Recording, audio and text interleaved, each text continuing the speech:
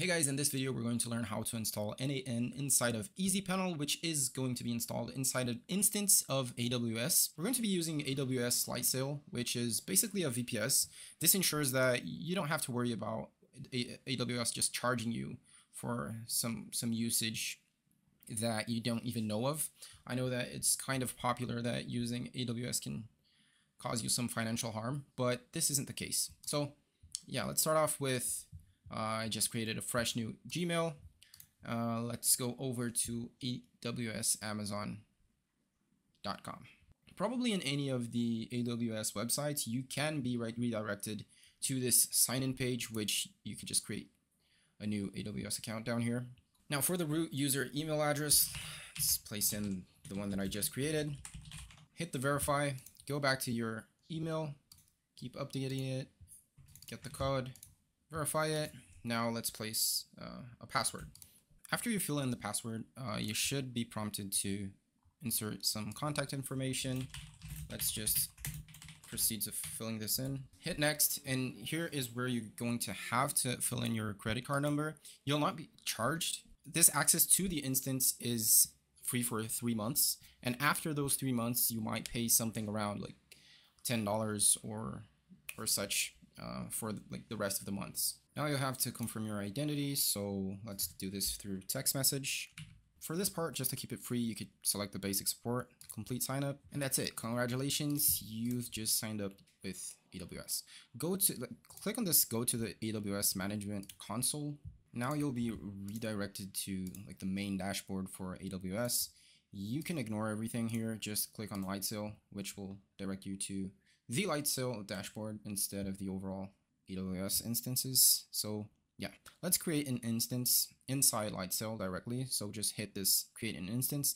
If for some reason you click skip for now, the button will appear here. So just create the instance. And to use Easypanel, we have to use an operating system. Let's choose like the latest one, Ubuntu 24.04. Down here is where you can find what's the price per month.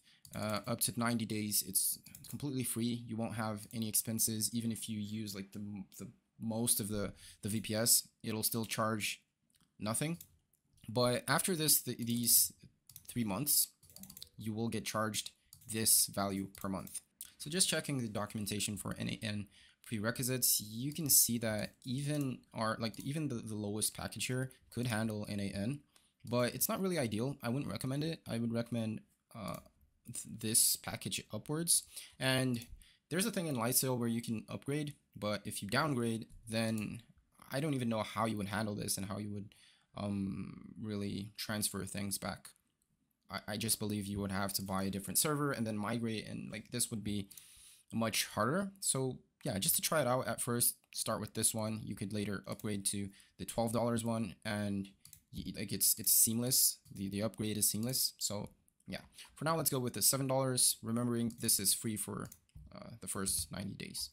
Yeah, it could just be Ubuntu 1. Let's create the instance. This might take a while. If after a while your screen is still like this, just F5 and probably the instance will have been created and it's already running. So just click on the instance, it'll open up. Inside of your terminal, be sure to type in sudo -i and then head over to Easypanel's website, copy that, paste it in here, and that's it. This command by itself will just execute everything that you need. This could take a while, so I'll be back in some seconds. Okay, that's done. So now it's instructing us to access our HTTP. This is basically the IPv4 address, I believe. So when you go back here to the LightSail instance, you can see that same address. You can get that, go in here and just access in the port 3000. One thing that could happen here is that you're going to try to access that port and it's not going to be available. So what you need to do is just come here over to the network tab, then add a rule here to the IPv4 firewall. And this rule is going to be a custom TCP of 3000. You hit create, and yeah, that's basically it. You're just going to allow the port 3000 to be accessed. Go back here, hit enter, and now you can access Easypanel.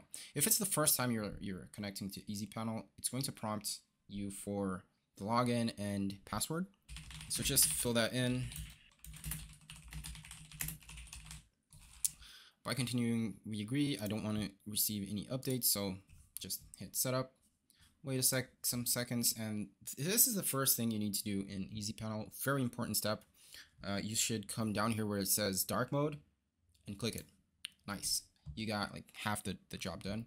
Now let's head over to create the project. You can use the name n8n. There's no problem, because probably you're going to install some other features that is going to be specifically for n8n, such as Redis or a Postgres and much more. And then for the service, you can type in n8n right here, head over to the template and add a name like main, which like this is going to be the main service for n8n.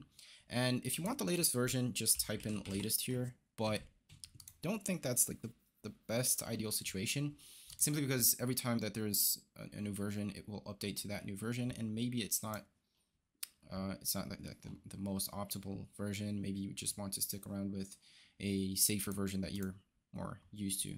So yeah, leave it as default, hit create, and it was created successfully. Go to project, and as soon as you get to the project, you'll see that it's already initializing, right? Soon enough, you'll see something like, yeah, editor is now available via 5678. And this might take a while. So if you hit open here, maybe it won't open immediately. Another very important step here is for you to always add the rule of HTTPS. So all you have to do is, like, if you don't have this, so let me erase this permission, add the rule, come right down here, HTTPS, hit create, and that is done. As soon as you do that, what you can do now is access any HTTPS route. So now if you hit open, you'll be redirected to your n8n instance. Fill in everything, and as soon as you hit next, this will be created.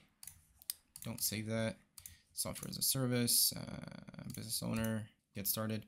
Here you'll be prompted with a free license key, and this is like the community license. So it's pretty cool. Like, just hit that. All you have to do to access it is F5 here. You'll receive the license key right over there. Then hit help, about n8n, I believe. No, not there. Quick start, documentation, not documentation either. Hit this, settings, usage and plan. Yeah, it's right here. Then enter activation key. As soon as you enter this, you get the community edition. Yeah, like I don't even know what you get out of this, but I remember that I tried to use some features that were available only in this community edition, and it's pretty easy. Like, you just receive it for free. So probably you'll want to use it. And this is pretty much it. All you have to do now is really create your agent, and yeah, there'll be more tutorial on how to build these agents and how to use these AI agents tools appropriately from now on. I believe that n8n is a pretty nice piece of software for you to be building things much more faster, and especially generative AI integration. So yeah, you'll be seeing much more of these type of content from now on in this channel. Thanks for watching, and like always, see you guys in the next video. Till then.